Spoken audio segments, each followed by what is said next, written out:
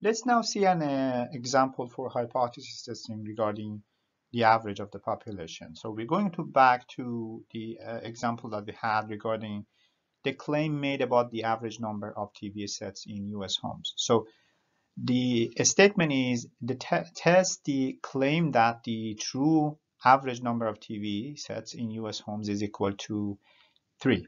Assume that the standard deviation of the population in this problem is known to be 0.8.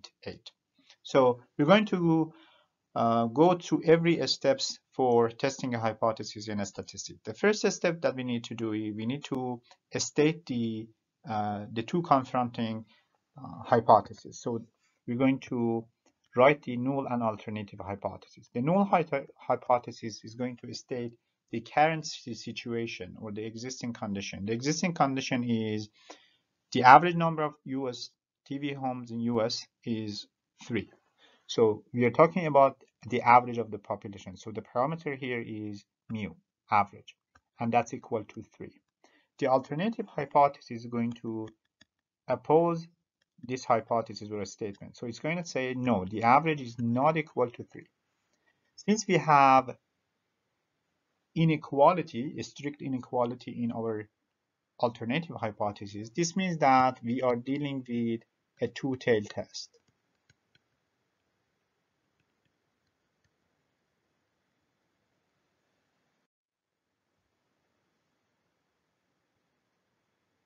The next step is to specify the desired level of significance and the sample size. So suppose we want to test the hypothesis at 5% significance level. So we set alpha equal to 5%. And suppose that we set the size of the sample equal to 100. So we want to take a sample of 100 households and compute the average number of TV sets that they have.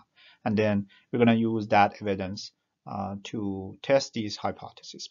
The next step is to determine the appropriate technique that we need to use. That's what test technique should we use, or what test statistic should we use as evidence here. So since we are talking about the average of the population mu, and since we already know based on the problem statement the standard deviation of the population, that sigma is known, so we can actually use a z statistic to test hypothesis. So the test statistic is going to be a z test. Next step is to determine the critical values in our test. So since alpha, the significant level, we set it as 5%, and also our technique here, the test statistic is a z-test.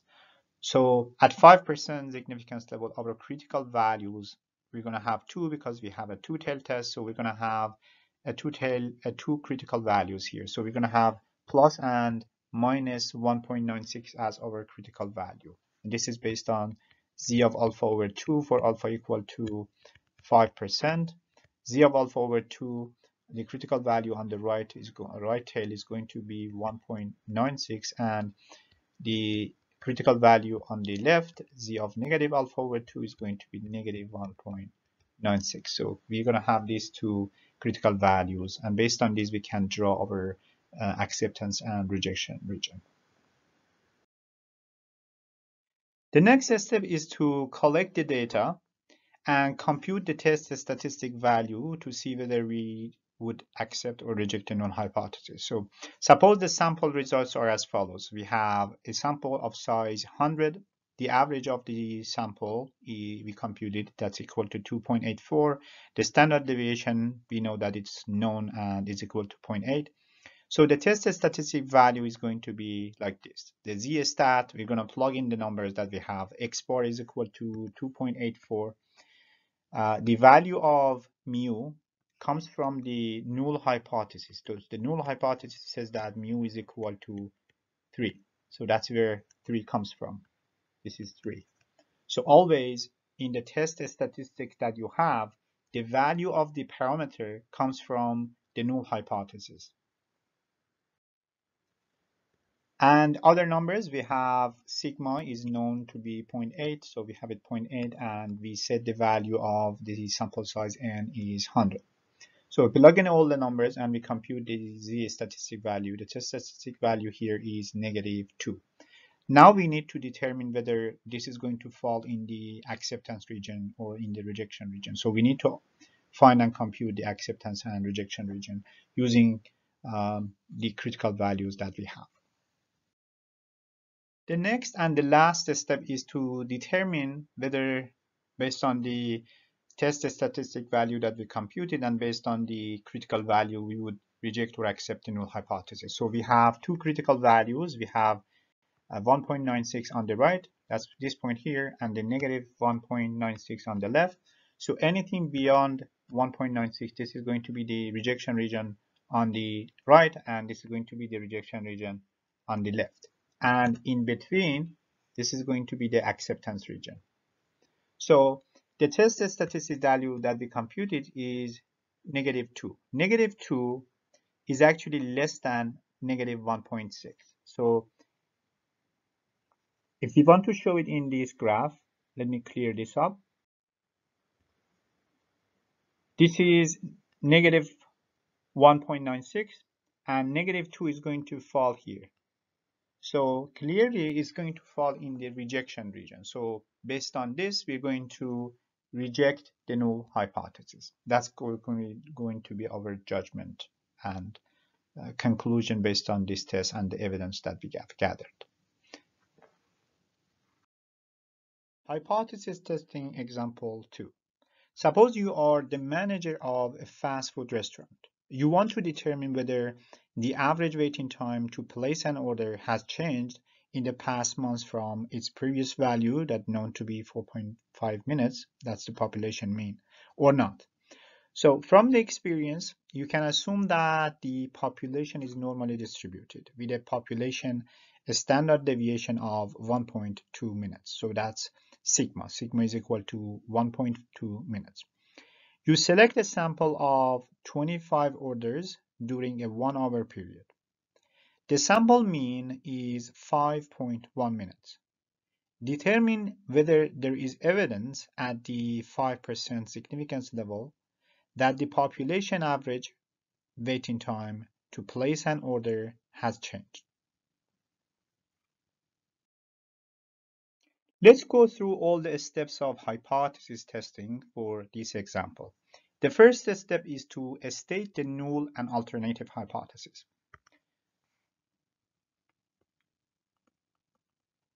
Starting with the null hypothesis. So here we are talking about the average of the population. That's the average of waiting time to put an order.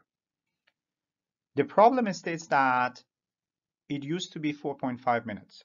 So the null hypothesis is the status quo. So that means that it hasn't changed. The average time, waiting time, is still 4.5 minutes. So this is what the null hypothesis says. On the other hand, the alternative hypothesis is going to reject this, it's going to oppose this, it's going to confront this. So it's going to say, no, the average of waiting time is not equal to 4.5 minutes. It has changed. So because we are dealing with an inequality for alternative hypothesis, this means that we are dealing with a two-tailed test here.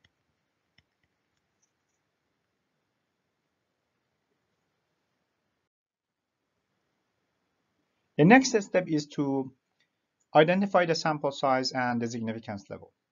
We define this, we set the sample size equal to 25 and the significance level equal to 5%. You can identify, you can actually pick different values for this, but this is what we are going to go with. The third step is to identify the technique that we want to use. That's the test statistics technique that you want to use. Since we are talking about the average of the population here, that's, as you can see here, mu. You're talking about mu, the average of the population. And since sigma is known, it is given in the problem. So that means that we can actually use a z-test here. So our technique is a z-test statistic. The fourth step is to identify the critical values, to find the critical values. So since the significance level is 5% and we are dealing with a z value, a z-test, at 5% the z value is 1.96 on the critical value for the right and negative 1.6 for the critical value on the left. So the rejection region is going to be beyond these two values. That means that if the value of this test statistic is beyond 1.96, is greater than 1.96, we're going to reject the null hypothesis. And also if the value is less than 1.96, is going to reject the null hypothesis. Any value that falls between negative 1.96 and 1.96 is going to be in the acceptance region. We're going to accept the null hypothesis. The next step is to collect data. So we take a sample, we collect data based on the test statistic that we have, which is a z test value, and then compute the average of the sample. Suppose that the average of the sample is 5.1, and we are using a z test statistic. So we have to compute the value of test statistic. The value of test statistic is going to be basically the z value of x bar. So the formula is x bar minus mu divided by sigma over square root of n. So what we need to do is just plug in the numbers that we have. X bar is 5.1 and mu is 4.5, and that comes from the null hypothesis. The null hypothesis says that the average waiting time is 4.5. So the value of the parameter in the test statistics always come from the null hypothesis. So we compute the value of the test statistic value, and that's 2.5.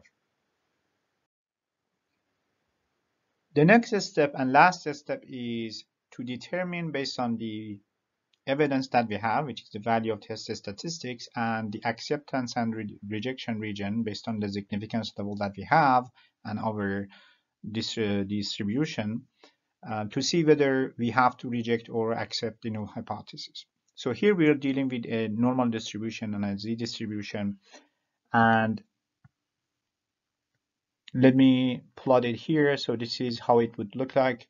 This is our average here, and we have two rejection region, one on the right and one on the left. The critical value on the right is 1.96. The critical value on the left is negative 1.96.